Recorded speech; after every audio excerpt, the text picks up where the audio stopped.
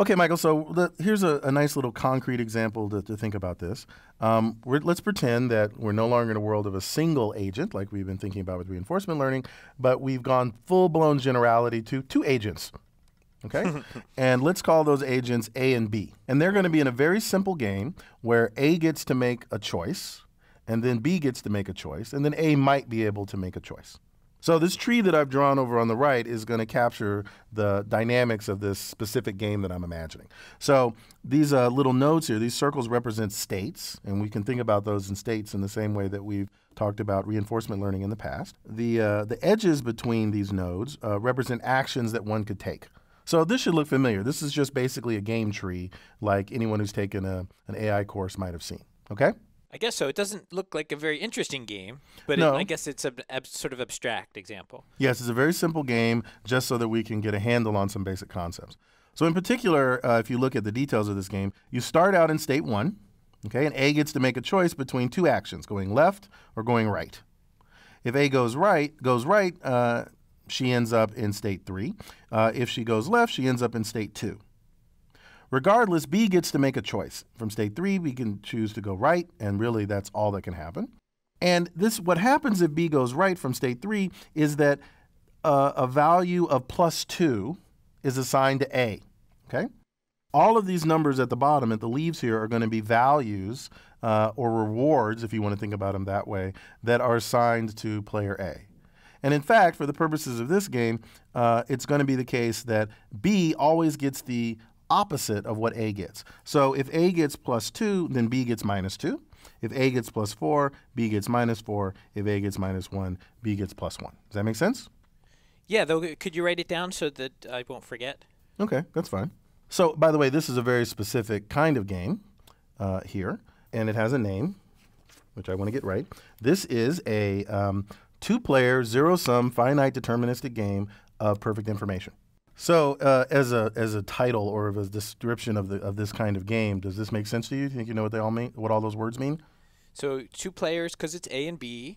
Zero sum because you said the leaves are A's reward and B's reward is the negation. So if you add the two rewards together, you're always going to get 0. That's almost right. Okay. It's not exactly right. Actually, so zero sum really just means that the sum of the rewards is always a constant. And that constant needs to be 0. It doesn't need to be 0.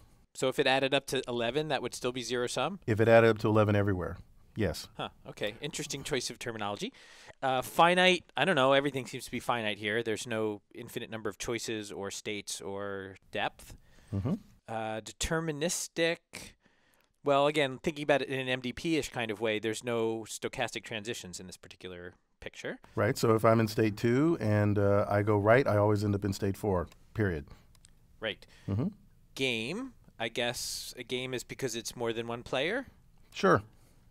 Of perfect information. That doesn't quite sound like the same terminology that we used in the MDP setting, but I'm wondering if that's like I know what state I'm in when I'm making a decision. So it's like an MDP as opposed to a POMDP. That's exactly right. It's that you know what state you're in, and yeah, that's exactly what it means. It's like being an MDP versus a POMDP. That's a great analogy.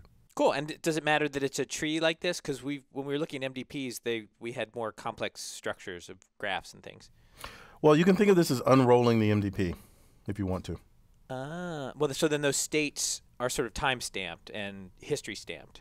For the purposes of this discussion, yes. And that's a perfectly reasonable way of thinking about it. Yeah. Okay. But in general, we're going to be thinking about game trees. But actually, we're going through all of this for nothing because we're going to discover pretty soon that none of this matters. But give me a couple of slides to get there, okay? Sure. Okay. So this is about the simplest, or at least the least complicated game that you can think about. A two-player, zero-sum, finite deterministic game of perfect information. You know, basically, I can look at this tree, I know everything I need to know, and I can make decisions about what action I might want to take in order to maximize my reward. Okay? Good. All right. Now, in MDPs, of course, we had this notion of policies, right? You remember what a policy was, Michael? Mapping from states to actions. So in the game theory world, we have something very similar to policies. We call them strategies. So all a strategy is a mapping of all of all possible states to actions. So for example, here's a strategy that A might have. When in state 1, go left. And when in state 4, also go left. That seems like a terrible strategy. Does it? Well, just if nothing else, just in state 4. Sure. But it's a strategy, right? Okay, but it's a strategy for one of the players. Right, exactly. Each player has a strategy. And that makes sense, right? Before we talked about a policy of mapping from states to action, there was only ever one player, only ever one agent. And so we didn't have to worry about what other strategies there were. Here, when we talk about a strategy, it's always with respect to one of the players of the game. Okay, so question. I've just given you one strategy, which is what A does in all the states A could potentially end up in. How many other strategies are there for A? For A. Okay, that sounds like a quiz. That does sound like a quiz. Let's make it a quiz.